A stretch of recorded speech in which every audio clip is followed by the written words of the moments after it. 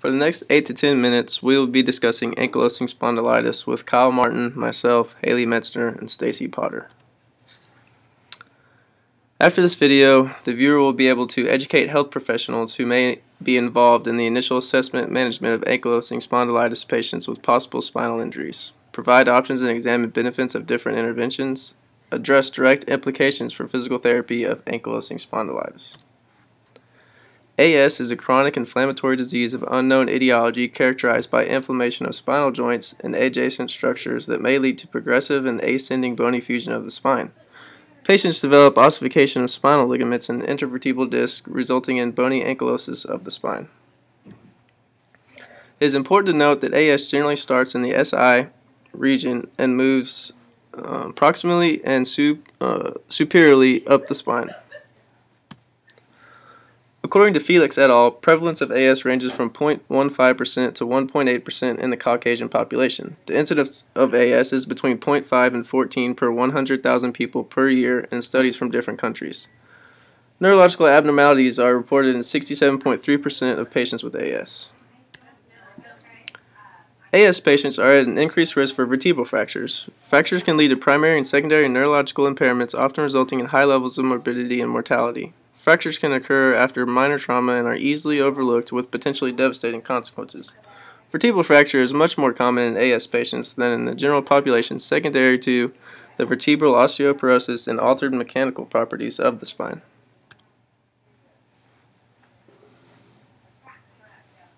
Low back pain and SI pain are the cardinal symptoms of AS. The cardinal complaints of patients with AS are pain, stiffness, and fatigue, resulting in various degrees of functional limitation.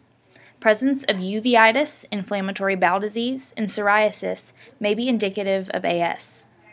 AS commonly affects young Caucasian males, and sometimes it can result in limited chest expansion when fusion has progressed to the thoracic spine.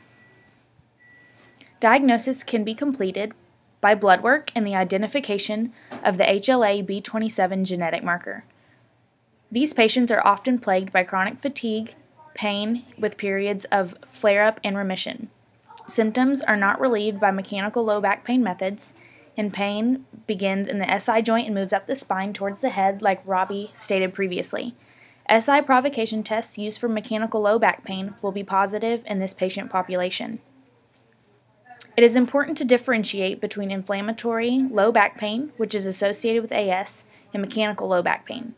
An accurate diagnosis of AS from the onset of symptoms can take many years. Factors that contribute to this delay include patients don't seek health care, existing criteria requires advanced radiographic changes in the SI joint for a diagnosis to be made, and this is only found in advanced stages of AS. AS is commonly mistaken for diffuse idiopathic skeletal hyperostosis, also known as DISH, and DISH, unlike AS, lacks SI problems and has more flowing and bulky ossification. In this slide, you can see a progression from a normal spine to bony fusion that occurs in AS patients. There is no known cure for AS.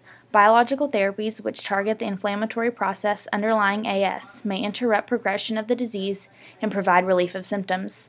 However, these biological therapies will be taken by the patient for the rest of their life. These two indexes are used as disease-specific instruments to evaluate the effectiveness of treatment and focus on how ADLs are affected by AS. These two have high reliability and are also very sensitive to change.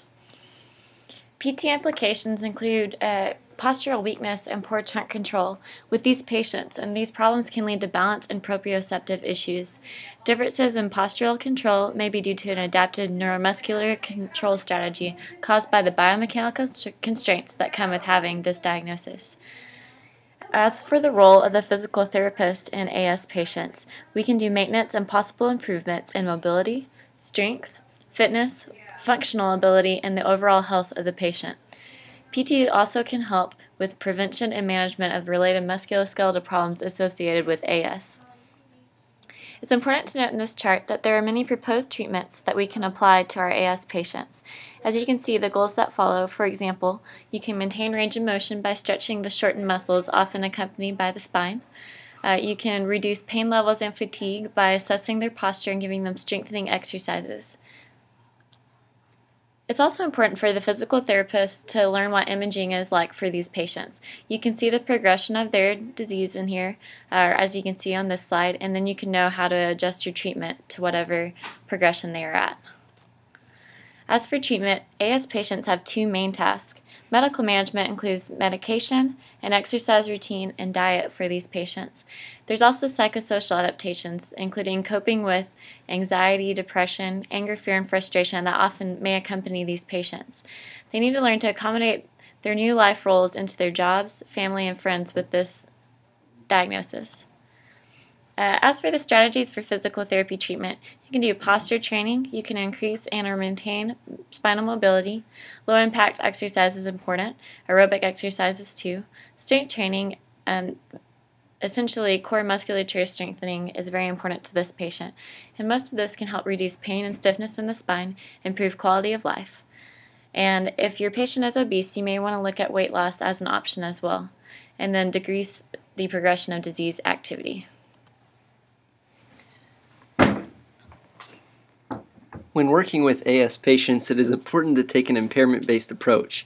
This patient population is not category-based. SINS can be pertinent for guiding treatment. Just a reminder, SINS stands for severity or the intensity of the signs and symptoms, irritability or the time it takes for signs and symptoms to subside, nature, which are the components and perception of illness, and stage refers to progression, and then stability of disease.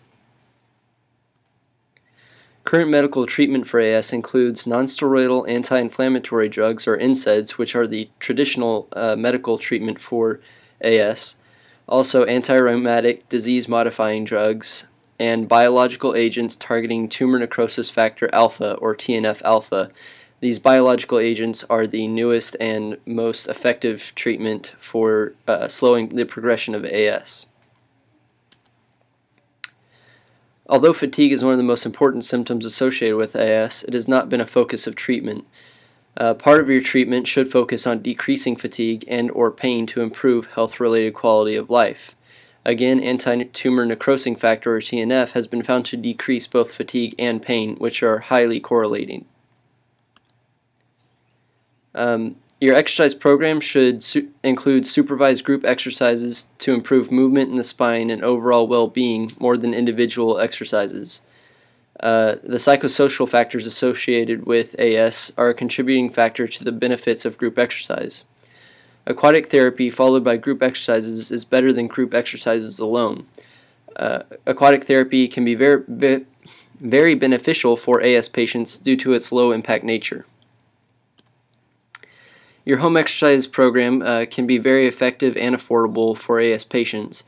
It's necessary for long-term improvement, maintenance, and alleviation of AS symptoms, and you should include range of motion, strengthening, stretching, and improving posture in your home exercise program.